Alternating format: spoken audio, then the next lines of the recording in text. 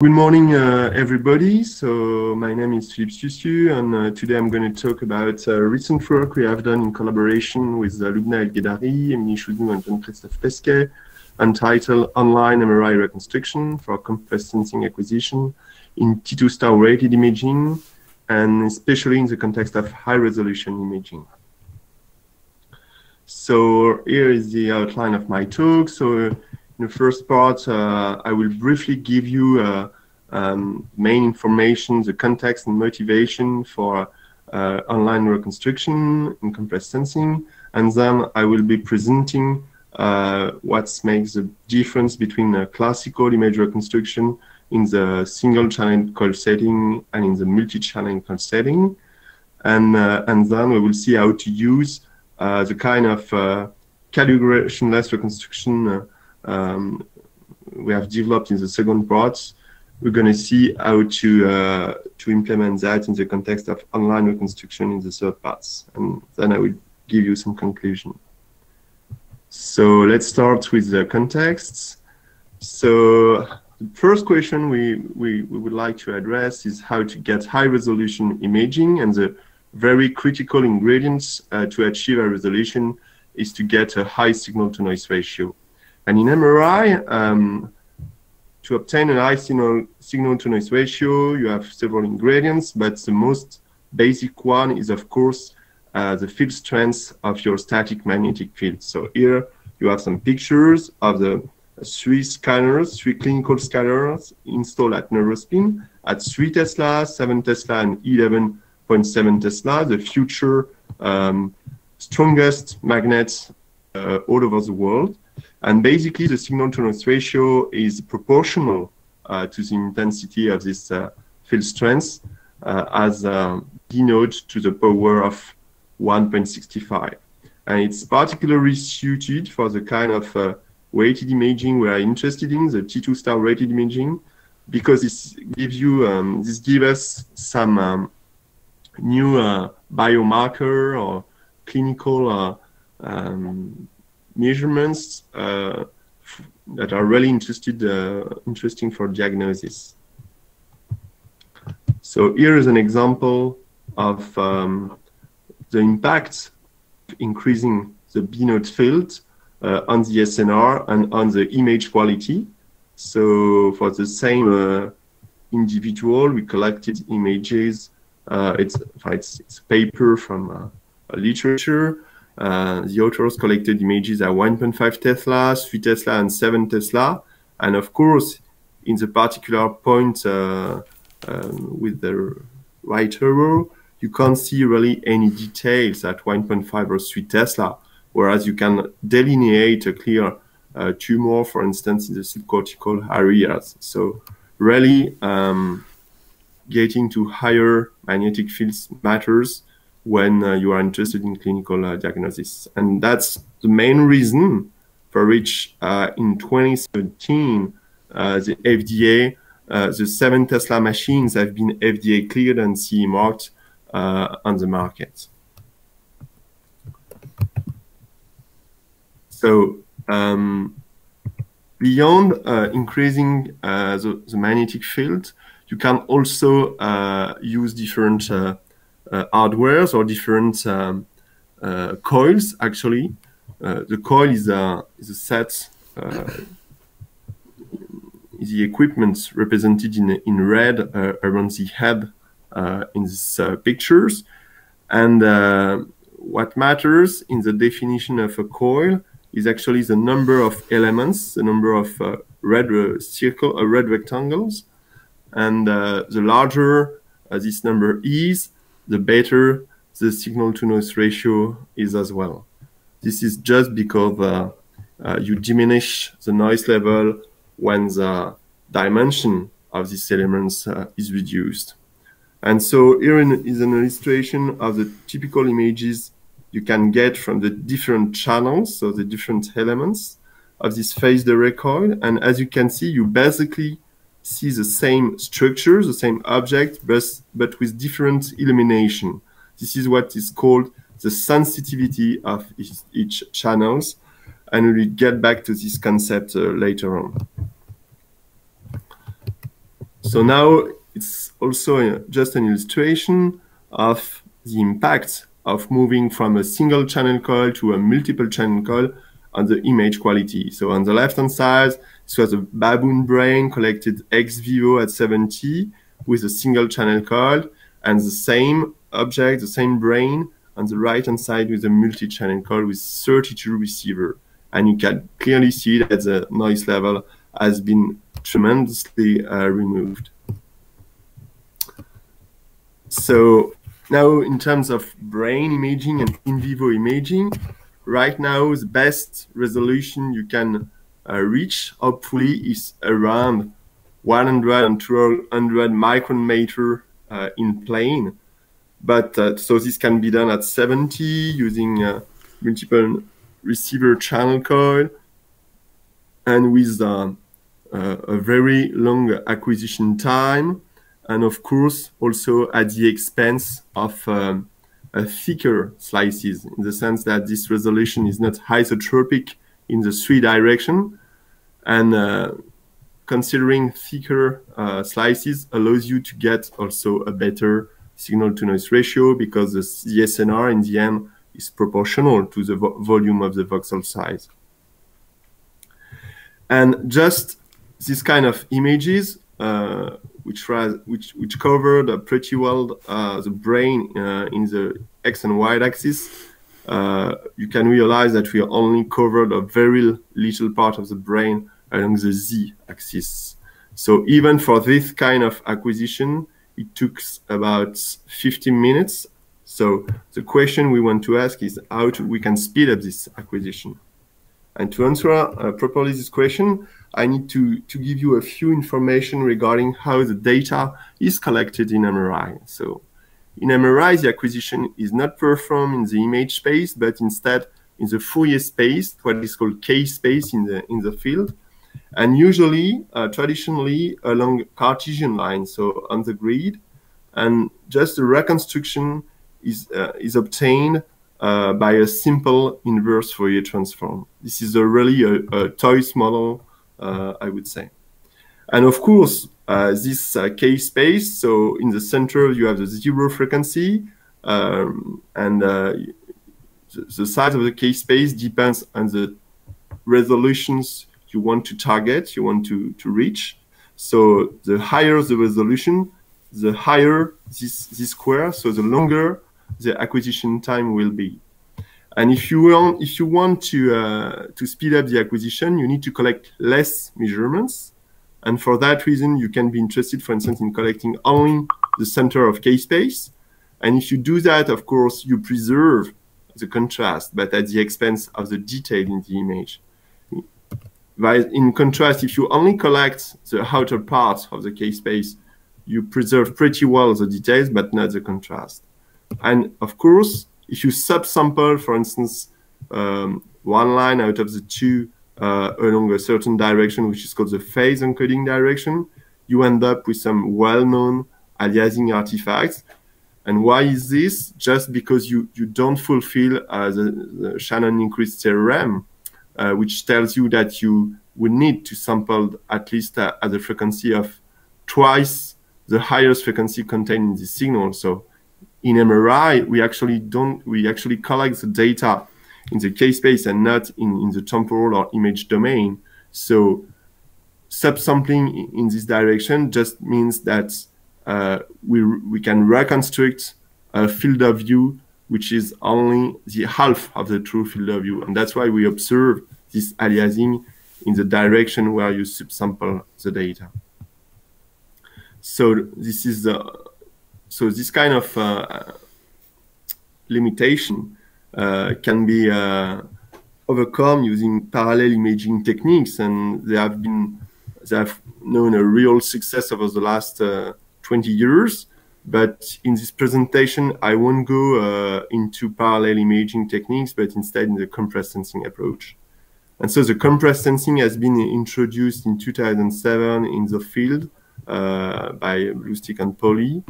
And basically, as we will see later on, it relies on 3 ingredients: subsampling in the K space, a nonlinear reconstruction, and also some hypothesis on the sparsity of images.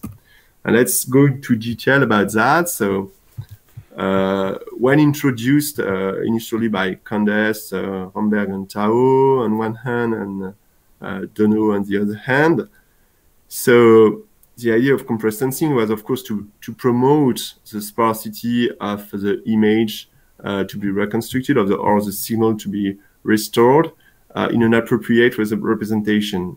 And for the images, one of the best or more appropriate representation is the wavelet decomposition, for instance, because this kind of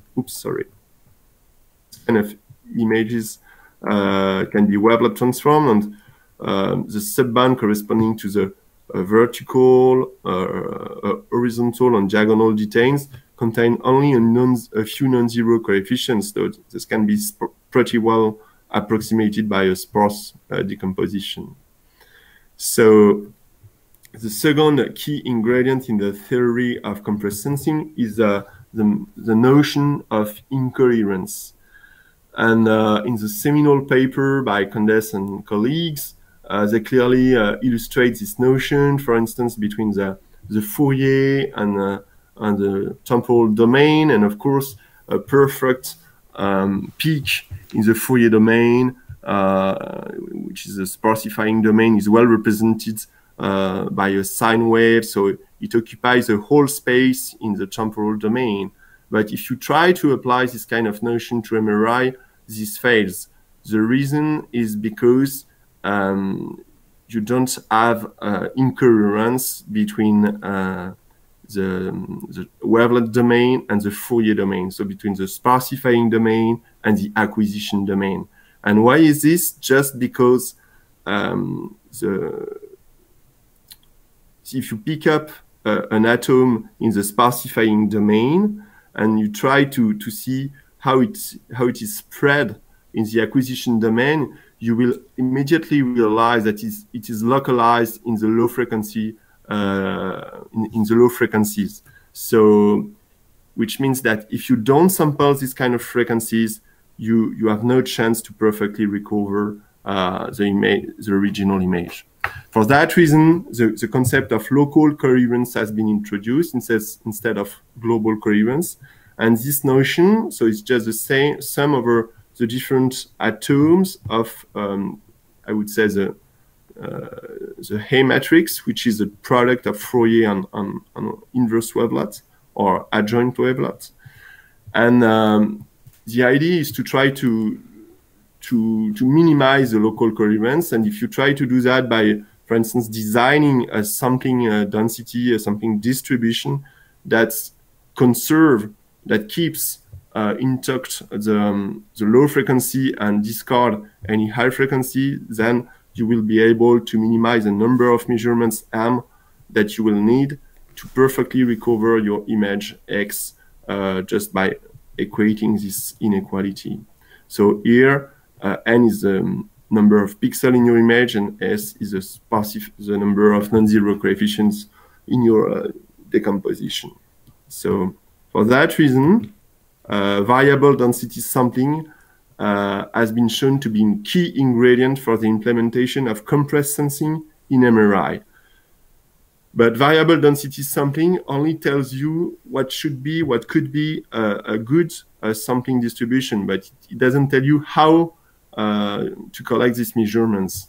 And in MRI, we have a very strict constraint, is that the measurements are not collected pointwise or one at a time, but pointwise, I would say, but along trajectories, along curves. So here you have an illustration of a radial sampling, and here an illustration of a competitor, which is called sparkling. It's one of the techniques we have proposed, we have implemented and proposed to the field recently. And as you can see, so both are variable density, but not very exactly the same density. And this one fills up much more precisely the K space compared to that one.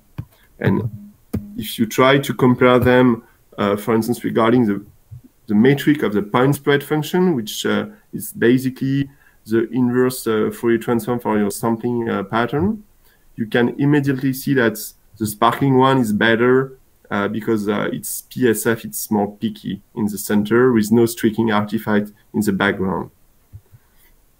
Of course, and the third ingredient in CS is, of course, nonlinear sparsity promoting reconstruction, and which basically can be addressed either in a constrained form or in a penalized form, as we retain here, where you try to minimize a criterion composed of a data consistency term between your measurements y over the support of the sampling pattern omega s, and the distance between the Fourier transform of your image you want to recover, plus sparse regularizer, typically the L1 norm of sparse decomposition of your original image.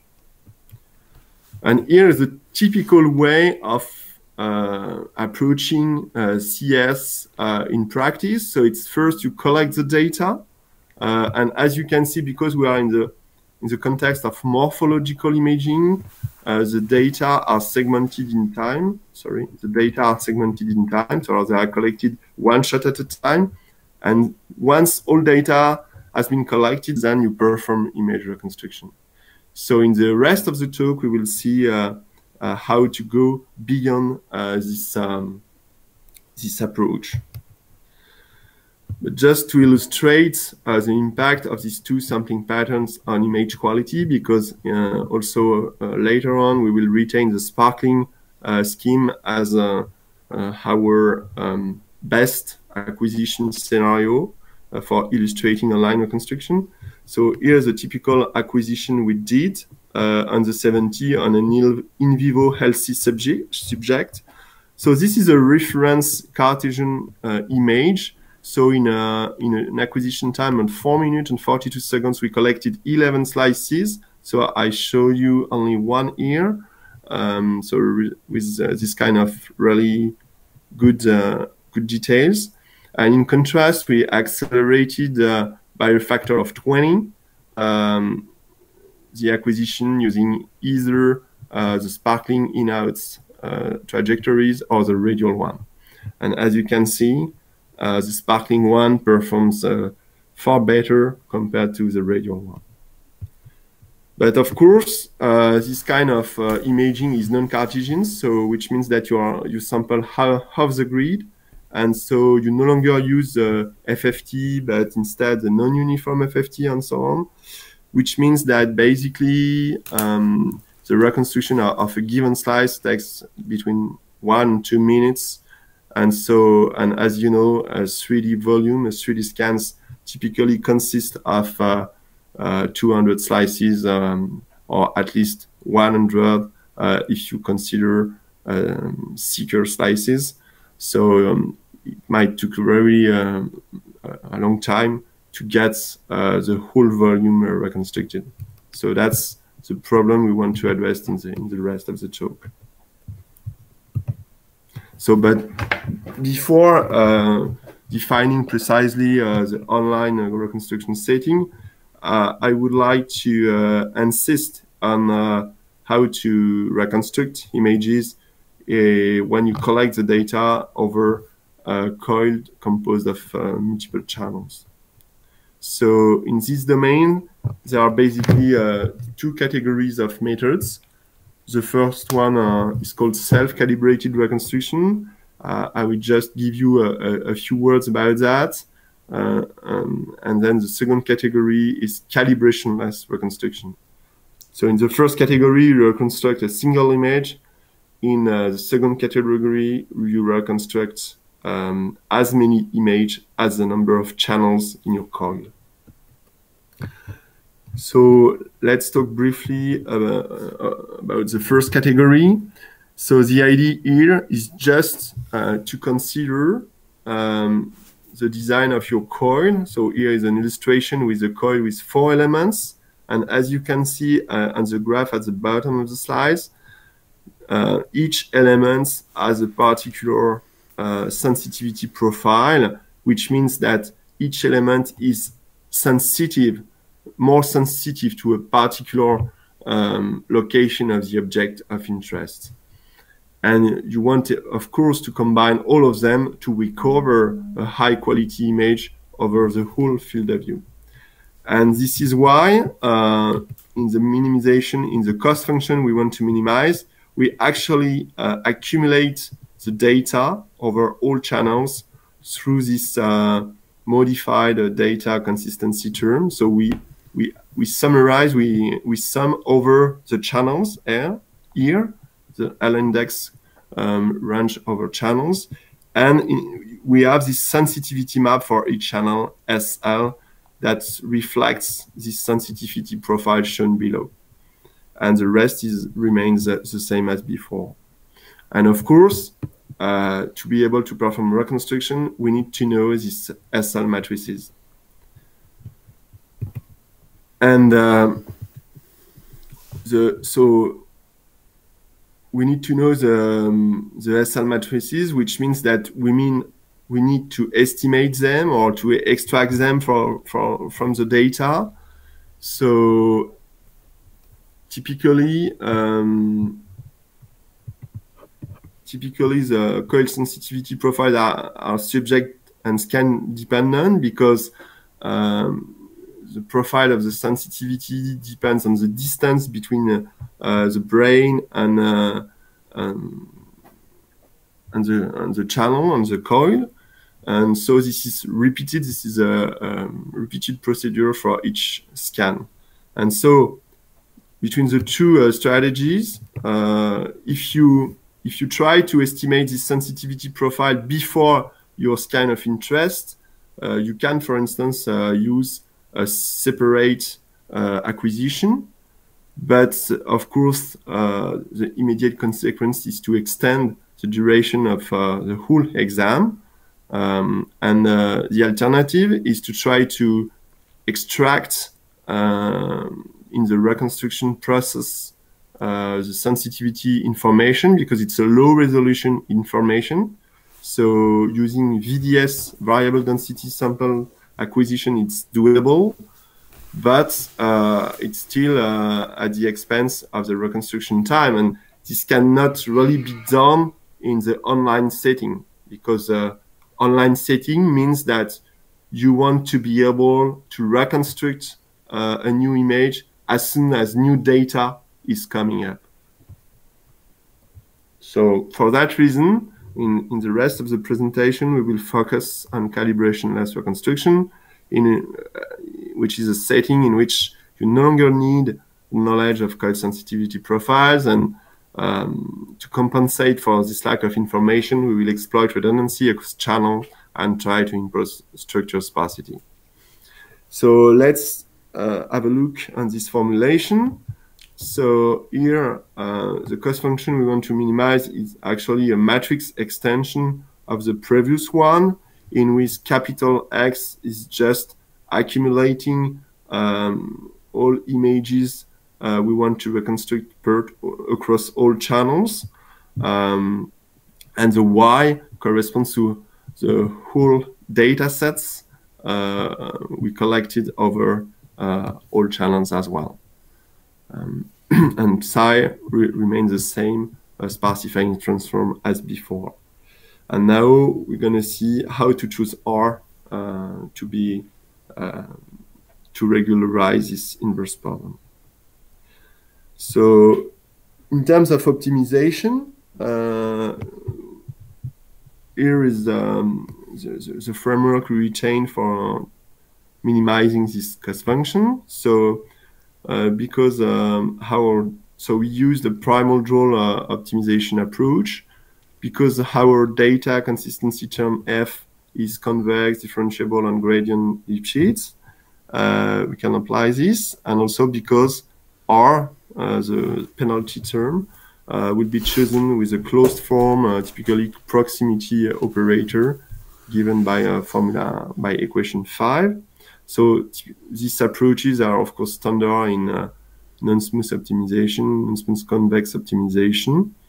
And we could also use alternative formulation, but we selected this one because we used an analysis formulation in which the linear operator is encapsulated within the regularizing term.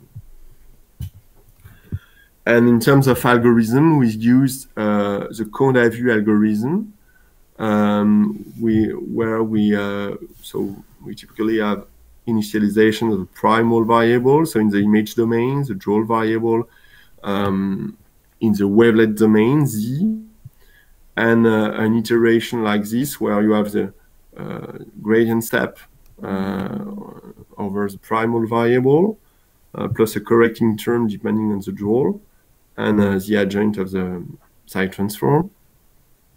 An updating an update rule between the two terms, and the dual step involving the proximity operator of G. And this algorithm is known to converge, at least weakly, if this inequality is fulfilled. And in practice, we set the tau and kappa parameter as follows, just to be at the equality boundary of this constraint. So now let's have a look on which kind of regularization we used. First, we tried to implement this idea of structure sparsity across all channels by promoting the idea of getting the same support in the wavelet domain across all channels. So typically applying psi to this imaging and trying to promote the structure sparsity, meaning that either we preserve the same information across all channels or we discard it for all as well.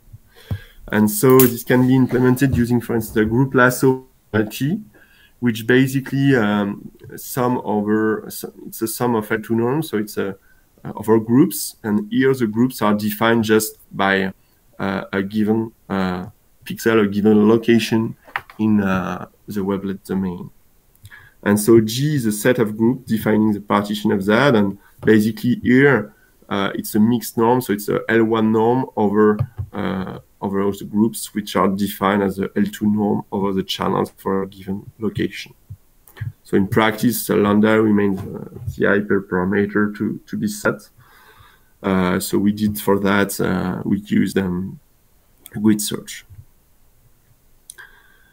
Interestingly, group lasso, it has been shown in the literature as well by Chen and colleagues that this kind of regularization provides tighter recovery guarantees in the context of parallel acquisition, which means that we can have a look at the concentration inequalities relating the number of measurements and the sparsity of the images, and show that we can divide the number of measurements by the number of channels and still maintain exact recovery guarantees. So this was a way of imposing structure sparsity using the L2 norm, but we also investigated other approaches, for instance, using the Oscar regularization, which is a compromise between L1 norm and pairwise L-infinity norm. So of course, the L1 norm still promotes the sparsity, but these terms tends to make these two candidates, these two pixels, very close to each other. So it has been used in the context of clustering, and it's tightly related as well to the ordered weighted L1 norm. So of course, to implement this in practice, you need to perform a quick sort of your correct coefficient before computing the penalization. Interestingly, Oscar has an explicit proximity operator. Also, it's more computationally demanding compared to the group lasso. So here's an illustration of the effect of this Oscar regularization on the unit ball. So you can see that this clustering effect on the poles. So to validate this kind of approach of regularization, we use this experimental setup. So the same as the one I showed you before, except that this was an ex-vivo human brain instead of a baboon brain. So high resolution imaging with this kind of resolution, etc. And we compare the different approaches. So L1 Spirit is a state-of-the-art approach, which is called, it's a self-calibrated approach, so in which you exploit the knowledge of the sensitivity profiles.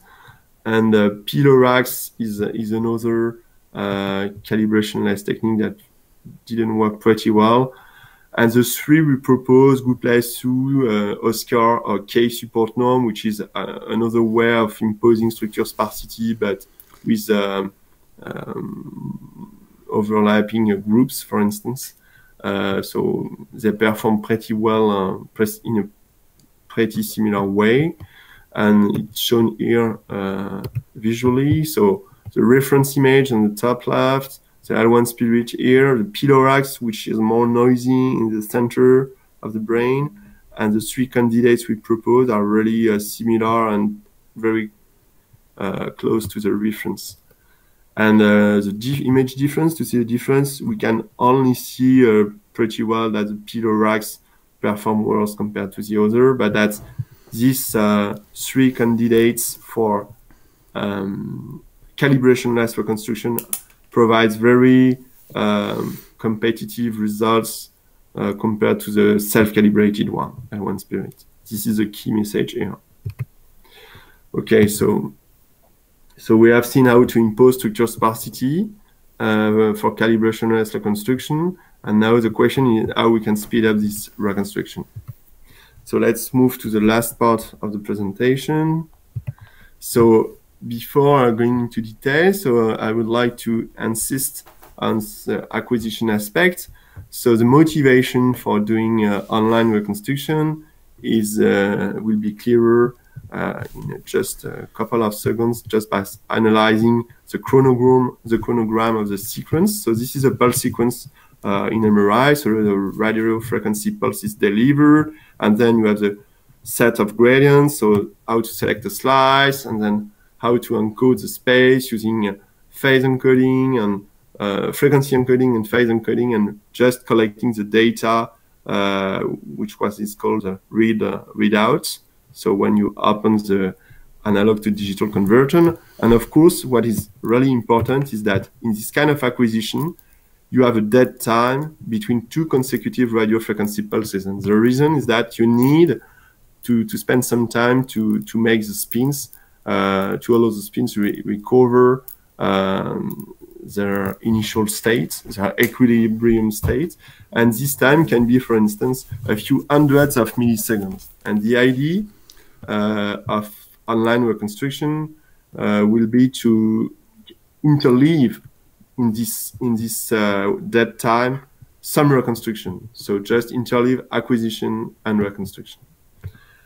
And so for doing so, just to explain the framework, let's start with the case of the single channel acquisition. So as you can see on this picture, so the acquisition is divided in shots. This is a multi-shot, and each shot is denoted by a gamma high that collects data along the trajectories, typically C measurements. But now let's denote small omega k, a set of shots that will be a set of shots, so with a number of BS shots in this set, that will be added to what we call the mini batch number k, defined as follows. So just as a union of the small omega high. So the idea is to gather or to put together a number of shots to perform partial image reconstruction. So once you have collected BS shots, you launch a preliminary reconstruction, and then in the meantime you collect a new set of BS shots and that you accumulate with the previous one to update your initial solution and get another one. So of course, so this is the new formulation. You just have to make sure that the problem that you partially solve in the end will converge to your final solution, to the offline reconstruction problem. That's why we have this normalizing term here. The other key important aspect is the online constraints. So what we really want to stick to is to impose that the reconstruction time, basically on the left-hand side, is equivalent to the acquisition time. So TR is the time of repetition, so the timing separating two acquisition, and BS is the number of shots that you will consider together. So basically, this gives you the acquisition time for BS shots. And on the left-hand side, it's the reconstruction time, so the time per iteration times the number of iterations. So here is how we extended the Condavue algorithm to the online context. So just first, we are still the primal variable, the Joule variable, and then we will iterate. We have an external loop over the shots or the mini batches. Sorry, we have a primal gradient step, a Joule proximal step as well, and then the classical Condavue sequence applied to each mini batch, and finally a warm restart just to update the solution for a given mini batch as the initialization to the next one, and in the end we concatenate batches. So we used a similar experimental setup as before, and then of course check the consistency of this constraint given the time per iteration, sorry, the value of the repetition time here, 550 milliseconds. And we analyze the time per iteration, and based on these quantities, we were able to investigate different settings for the number of shots, BS, and different value for the number of iteration for reconstruction for each mini batch. So, and we use this kind of settings for the regularization.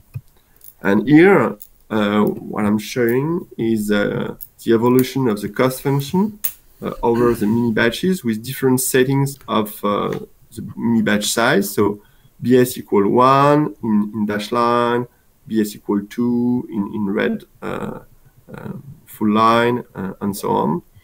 And as you can see, of course, all choices converge to the final, to the same value.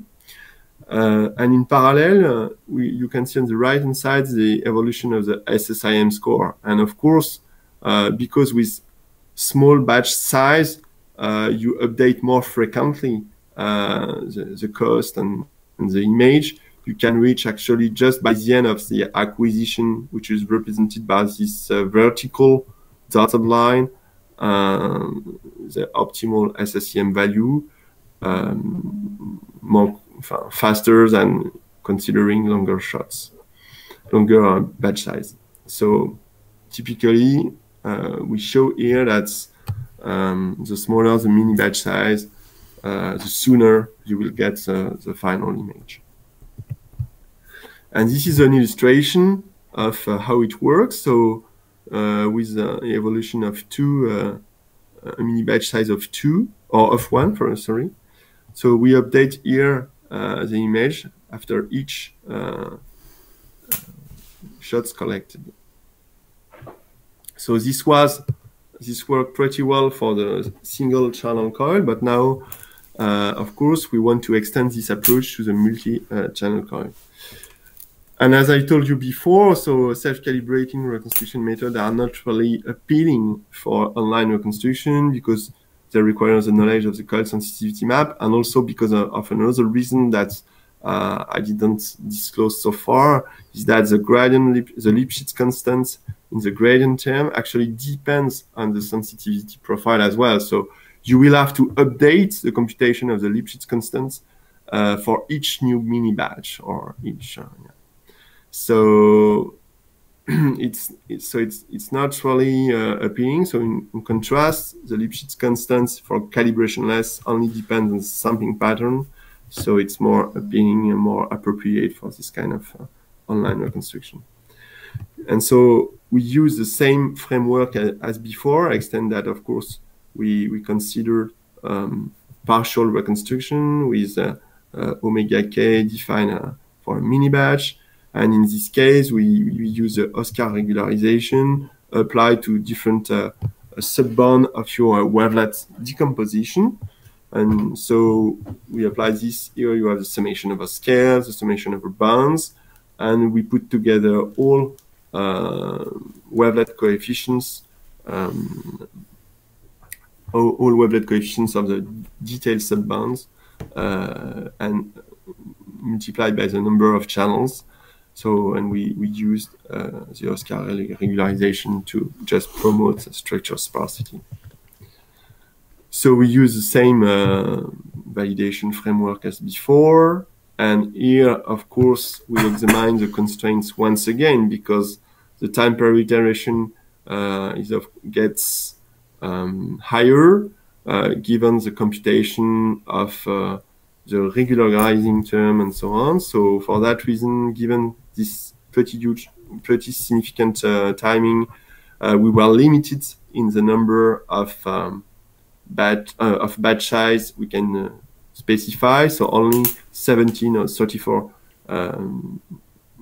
shots taken together. And of course, this limits as well the number of iterations we can perform for minimizing, for reconstructing the image at a given mini batch. And this is exactly what this graph shows, is that in a single iteration, we didn't have time to really converge. So this was not, here the vertical line represents the end of the acquisition. This is clearly an illustration that just applying the tools like this was not efficient enough to converge to a satisfactory image, which is represented on the right-hand side. So that's why we decided to analyze the computational cost per iteration and between the data consistency term and the regularizing term. And what we observe is that over the first 25 or 30 iteration, the data fidelity term was the dominant term in the minimization compared to the penalty term. And this is also represented by this ratio. So from 100% to 50%, and you have the crossing here between the two terms. So for that reason, and also because we analyze the computation cost related to each of these terms, and we realize that the cost of the data consistency term is much cheaper compared to the cost of the regularizing term, which corresponds to some the proximity operation steps, the application of the linear operator, and so on. So that's why we decided to adopt different strategy, meaning that in the first iteration, we will start by minimizing only the smooth term, and then once we will have iterated sufficiently, we will add to the cost function the regularizing term. And so we modify the algorithm accordingly and applying just a gradient step over all the mini batches. And then at the end of all mini batch, we just introduced the regularizing term to update the solution using conventional Condavue formulation.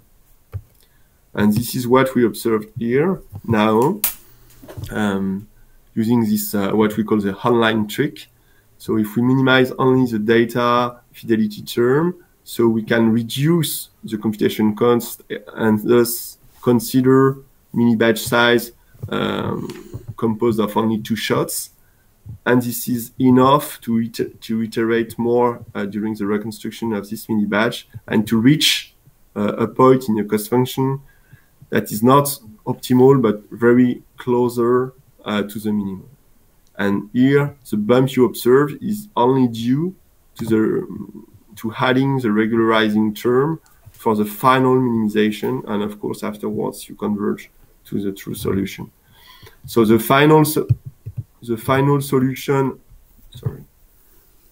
given by the first approach was this one, and by the one using the online trick was that one. Of course, this is only an intermediate solution. It's not perfect, but it's much better. And once converged, you of course recover an image which is very close to the original one, even so some details are not fully preserved because they are a little bit smoothed out, to be honest. Okay, so let's summarize these parts. So we have proposed an online reconstruction framework for 2D MR reconstruction, and a calibrationless version makes this framework compatible with multi-channel acquisition and reconstruction. Small batches allow to achieve high image quality by the end of the acquisition. And of course, the bigger your computational resources, especially your GPU board, the better the image quality will be. And now, interestingly, all these tools are available online in a very open source manner, because we have developed in the context of this cosmic project I led for 3 years. So at CEA with my students, my collaborators, and also the team led by Jean-Luc Stark at Cosmostat Lab. We have developed together a Python package dedicated to image reconstruction, which is called PySAP, for Python Sparse Data Analysis Package. And we have a specific plugin for each imaging technique, and one, of course, for MRI, but also others for electron tomography or astrophysics and so on. And this software actually is monitored using unit tests and continuous integration. And we have also a specific repository for tutorials that I'm going to use for the teaching at the master level this year, and so on.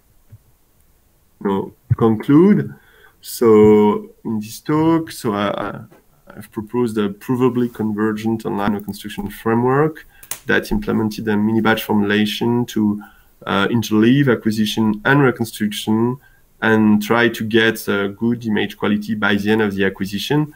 The ultimate goal being that if you need to detect, for instance, any motion from the subject that you can't correct for directly, so you can just repeat the scan to avoid losing the data. And we have proposed several algorithmic accelerations. So of course, we have developed, for instance, a specific non-uniform FFT operator on GPU. It's also available on GitHub freely. We have used warm restart techniques, the online trick I talked to you about for the parallel imaging reconstruction. And for 3D imaging, it's very recent contribution that I didn't talk about, but we have implemented density compensation. Just to say a word about that, density compensation is because we perform variable density sampling, so we collect much more measurements in low frequency compared to a higher frequency, and we just want to compensate for that in the data consistency term, and it's like a preconditioner in the computation of the gradient, and it speed up the reconstruction really strongly. And so, yeah. So I would like to stop here and to thank you for your attention. Thank you.